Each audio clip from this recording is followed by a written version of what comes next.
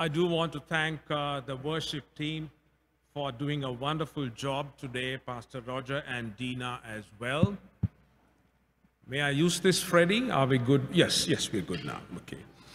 Yes, as I was saying, I do want to thank the worship team for leading us today, and Pastor Roger and Dina as well. And what a powerful song. Our God is indeed a way maker. He is a promise keeper, and he is a miracle worker. And I like that refrain that says, even when I don't see you, you are at work. Even when I don't feel it, and truth be told, sometimes we feel that God is so far away, we don't feel good about what God is doing, but still God is at work. And so I do want to welcome all of you to our Sunday service. Special word of welcome to our friends joining us online. This is the second Sunday in Lent. Can you believe it? I almost said Advent again. The second Sunday in Lent. And it is a time where we come before the Lord and we spend this time in soul searching. We spend this time in spiritual preparation. And we spend this time moving on that journey to the cross, moving closer and closer to the cross. And Pastor Roger and I will be leading a series on what is called giving up. And today we will be leading a short reflection on giving up control, and we'll talk about that in a few moments. But we will be looking at several aspects and features and facets that we need to give up. Now, I know that you heard stories of people giving up all kinds of tangible things like Netflix and social media and their coffees and their candy. And yes, Loga, I'm looking at you, people giving up their candy. Yes, and all that kind of thing during Lent. And but our series will focus on the intangibles, the internals, the things that have to do with our mindsets and our attitudes, and some of those things that we need to prayerfully consider giving up. And so today we look at giving up control. And I want to thank Ted for reading that passage for us. And I want to begin with a little story about a little boy in a Sunday school. And this was Lent, and the teacher was asking the class, now class, Lent is upon us. And may I hear from you as to what you are planning to give up? And one boy put his hand up and he said, Miss, for this season of Lent, I plan to give up my veggies or my vegetables. Now, parents understand what that means, the struggle we have to make sure our children get all their vegetables, and talk to Angela about the struggle. She'll give you the detailed commentary on that. But when we have to give up something that we don't like, then it is easy. We all have our quote-unquote veggies, things that we don't like, things that we don't like to talk about. And any Lent, anybody asks you, will you give this up? If it's that veggie category, we would say, yes, I'd gladly give it up. But when it comes to matters that are close to us, when it comes to matters that are important to us, matters and features and aspects that we cherish and hold close to our heart, when we are told to give those things up, then that's a different story altogether. And so today I want to talk about giving up control. Now, by giving up control, I don't mean the control in the bad, control freakish way. You probably know of friends who we refer to as control freaks. They want to make sure everything is in place and everything has a place, so on and so forth. I'm not talking about people like that. And if you're type A, obsessive, compulsive kind of person, this sermon is not for you. There is another sermon that we will do for type A people on another Sunday. This reflection is for lesser mortals like us, who would like to have control, in the sense that we would like to make sure that everything is in place. We have the information that has come, we have the data that has arrived in a timely fashion, and we know everything we need to know to be on top of things. Now, if we are not in control, in the sense that if we are not privy to some of these bits and pieces of information and we are left in the dark, we all know that we feel very uncomfortable because we feel we are not on top of things. Now today, what I want to do is as we journey through this season of Lent, I want to look at certain aspects of giving up control. And I want to address this topic by looking at a very popular passage in the Word of God, which Ted read for us. It's very popular. We've done it in Sunday school. If you've taught Sunday school, you have used this passage. It's a great passage that talks about Jesus calming the storm. But I want to use this passage and approach it differently. I want to use this passage and approach it from a different perspective, where we recognize that here were the disciples and here was Jesus and how they journeyed through this whole atmosphere that required lots of change. And so for our reflection, I want to look at three phases. In this story that Ted read for us, I see three phases. And phase one is where the disciples are in control.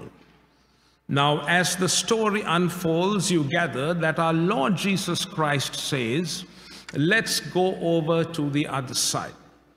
That is an important note in passing, that it was not the disciples' idea to say, let's go on to the other side. It was our Lord's idea, and then you will see that in verse 35. And then they cross over, and then they are journeying. And the Bible tells us that our Lord Jesus Christ was fast asleep in the stern. Now we know that he must have been very, very tired. And this is a reference to the humanity of our Lord Jesus Christ. He was both human and divine 100%. And we see this beautifully depicted in the Gospels. But in this passage, we see the humanity of our Lord. If you read the preceding verses, you get into chapter 3, you will recognize that he has been teaching quite a lot. He's been preaching, he's been busy working miracles, casting out demons, and so he was tired physically, and he soon fell asleep. And then the Bible tells us that there was a storm that broke out. Now we are still in phase one. And what is phase one of my story? The disciples are in control. Now one must remember that of the disciples, at least 4 of them were professional fishermen. And if I were to ask you a silly question, where do fishermen spend most of their time? You will be like, they spend their time at sea or in the water. And when you're at sea, storms are part and parcel of life. And so when the storm first broke out, the fishermen are like, we've handled this before. We've handled hundreds of storms. And for all the boys from Galilee who were part of the discipleship group of our Lord, these were good boys from Galilee. They had gone up and down the Sea of Galilee. There are some of us here who joined us on that Holy Land tour, and you got to give me a smile to say you remember. Yes, I get the smile. And we had the privilege of seeing the Jesus Boat Museum. And there you will see the real boat. I mean, not the boat that Jesus and the disciples were in, but a type of boat that was used during that period. And if you remember that sight and that scene, you will remember it was a large boat. There was enough room for somebody to sleep. And so our Lord is asleep, the storm breaks out, and the disciples are still very confident that they can bring this under control. The Bible also tells us that there were other boats with them. And so they had friends. And so in storms like this, they all had a working system. They had a little drill even, perhaps. And those of us who've been camping, those of us who've gone trekking with regular friends understand what I'm talking about.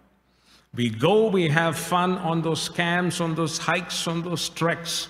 But because we've been together with the same group, we also prepare for an emergency. And we've been through those storms, those difficult phases in our hikes and in our camps. And we've got this drill worked out. You handle this, I'll handle this, you take care of that, and it works like clockwork. The point I'm making is that these disciples had encountered numerous storms before. So they were very much in control. And life is like that for us, isn't it? We go through life, everything's in order, the finances are coming in, the boss has extended his or her favor towards us, our health reports are good, relationships are good, everything is going well. Do we have storms? Yes, we do. But over the years, we have mastered the art of handling storms. Why? Because life is full of storms and we have encountered them. We also have supportive friends like these men had from the other boats. They came together and extended a helping hand. That is phase one. The disciples are in control and we can all relate to that. The second phase is Jesus is invited to take control. That's the second phase of the story. Now the storm continues to rage, and the boys from Galilee recognize that this is no ordinary storm. In a storm, the equation is very simple. If you're in a boat, the quantum or the quantity of water that comes into your boat has to be less than the quantity of water you're bailing out. So maybe they had their clay bowls, their jars, I don't know what they used, but they realized we are losing control. And that's phase two. They recognize this is no ordinary storm. We are fighting, we are doing all we can, everybody's supporting us, but we are losing control. And then they decided to go and invite the Lord Jesus Christ to take control. Now you must agree, or you will agree, that the manner in which they invited the Lord Jesus Christ to take control was not very civil. It was not a well-crafted invitation, shall we say. If you read that verse, they said, Lord, don't you care that we are perishing? But still, it was an invitation that was genuine. It was an invitation that was desperate. They said, God, we need you to come and help us. If you don't come in, then we are done. And we can relate to that, isn't it? We face all the normal storms of life and we are in control. But suddenly there comes a storm and it's not going away. You do everything you can and suddenly you realize, I do not have control over this storm. I am losing control. And that's when we turn to Jesus. And we say, Jesus, if you don't come in and make a difference, then I will perish. And sometimes in our desperation, we make invitations to Jesus, like the disciples did. And what did they say? Don't you care that we perish? And we have had our moments, haven't we, when we've talked to the Lord and said, Lord, why don't you care for me? Why are you doing this to me? But still, our Lord in his grace, in his compassion, he sees our heart and he knows that we are making an invitation to come. And he comes in, and if you go back to the story, when our Lord comes into the boat, he speaks peace. There is peace and there is a sense of calm that is restored. And everything settles down. This is still phase two. Now this story reminds us, if anything else, that storms give us or provide us a sobering reminder that when we think we are in control, it is only an illusion. In fact, there's a whole study done on the illusion of control in our spiritual walk with God. But we won't get into that now. Illusion of control. When our Lord comes into our lives, we see as the Lord is invited to take control, they recognize that Jesus is everything to them. And even today, when we decide to invite the Lord Jesus Christ to take control, we are saying, Jesus, you mean everything to me. And that's because he is all we have. He is the only person we can turn to. When we invite Jesus to take control, we are saying to him, I recognize that you are, I am who I am. We remember the words that our Lord spoke to Moses in Exodus chapter 3 and verse 14. The Lord said, I am who I am. Now, the English teachers amongst us will know that sentence is grammatically flawed, but theologically very sound. I am. And that's what our Lord Jesus Christ told in the New Testament. He said, before Abraham was, I am. And so when we go through the storm, when we invite our Lord Jesus Christ to take control, we recognize him as the one who is the I am who I am, not the I am who we want him to be. And I have referred to this book before, but this is a book by Pastor J.D. Greear. And he is the pastor of the Summit Church in North Carolina. And his book is titled, Not God Enough, Why Your Small God Leads to Big Problems. It's a very interesting book, and I'll give you some of the titles of the chapters. Not all of it, but just 3 chapters. Here's one title of a chapter, The God We Crave. And isn't that true? We crave for a certain type of God. We create a certain image of God, and that's the God we want. Another title, The God We Hate. And in that, he talks about the fact that when God doesn't come through when and how, when in our time frame, then we hate that God. And here's another title, You Don't Get Your Own Personal Jesus. You cannot customize Jesus to suit your own situation, because this is the Lord of the universe. I am who I am. And here's what J.D. Greear says in his book. We are all guilty of creating a domesticated version of God, a bigger, a better version of ourselves, a God who does not contradict us, and a God who can be explained by us. And on this journey, and that is relevant to us as we talk about Lent, the journey to the cross, and Greear says, and on this journey, we have become over familiar with God and lost that sense of awe and reverence for God. So when we invite Jesus to take control of our lives, to come into the storm and take control of the storm, we are inviting him to have his full sway. And when we invite him to take control, we discover things about God that we did not know before. We receive revelations about God that we did not know before. Getting back to the story, what's the last verse that Ted read for us? Some of you are like, why don't you ask Ted what he read? But what's the last line?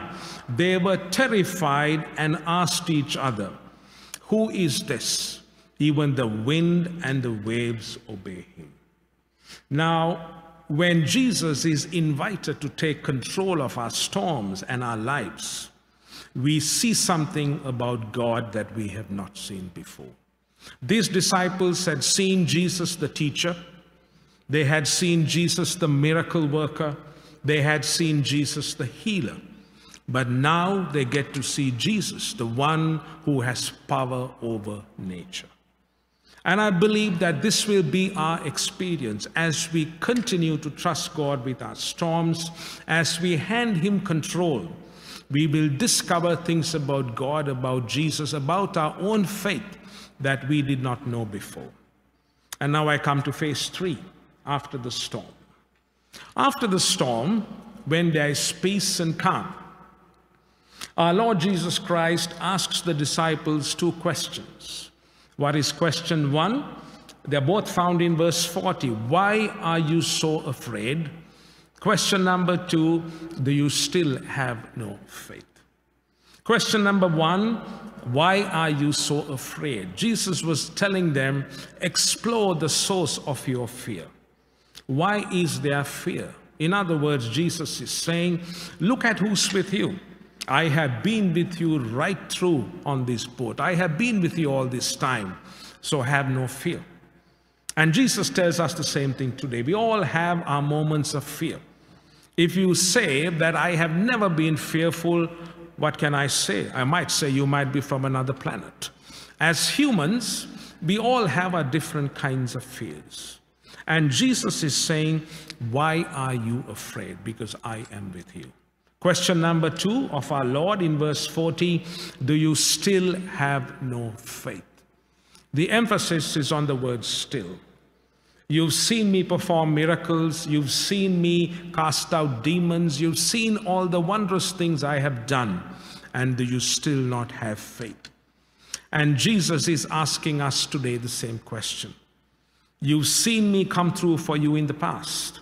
You've seen me come through for you in the past, in your life, in the life as a church. And can you not believe me this time? And then how does the story end? In fact, in verse 40, when our Lord asks these 2 questions, he is telling the disciples, he is reminding them, don't forget, it was my idea to get you to cross the sea. You didn't want it, I invited you. And that's very true even in our lives. It is the Lord Jesus who is leading us. And because he's leading us, we know the outcome will be wonderful. How does the story end? The disciples thought that they were going to perish, they were going to die. But in this story, nobody dies. Nobody perishes. On the contrary, 2 very important things happen as a result of this storm. Number 1, the disciples received a deeper revelation of God. As I said, they knew Jesus the miracle worker, they knew Jesus the healer, Jesus the teacher, but now here was God himself who had absolute sway over creation. The second thing that they discovered was, if you read Mark chapter 5, we didn't ask Ted to read that, but just giving you a sneak peek, in Mark chapter 5, when they cross over to the other side, they engage with our Lord in some life-transforming ministry. There is a demon-possessed man by the name of Legion. And because they crossed over onto the other side, they didn't perish. They were able to engage in life-transforming work. And that's how the story ends. It is a story of hope. It is a story where nobody perishes. It is a story where lives were touched because of the storm. And I believe even today, as we hand over control of whatever that's bothering us, challenging us, frightening us, we need to be reminded that it is our Lord Jesus Christ who initiated this journey. He didn't call us, he didn't call his disciples to abandon them in the middle of the sea. He said, I called you, and I will see you safely to the other side. And what was on the other side? There was ministry, there was work to be done. And even as we close, I believe that we need to ask ourselves, we need to encourage ourselves, that when we invite the Lord Jesus Christ to take control, that we discover more about God, and we discover that yes, there is victory. God will take us through the waters, he will take us through the fires, he will take us through the storms, but we will come out victoriously. May God bless the reflection of his word.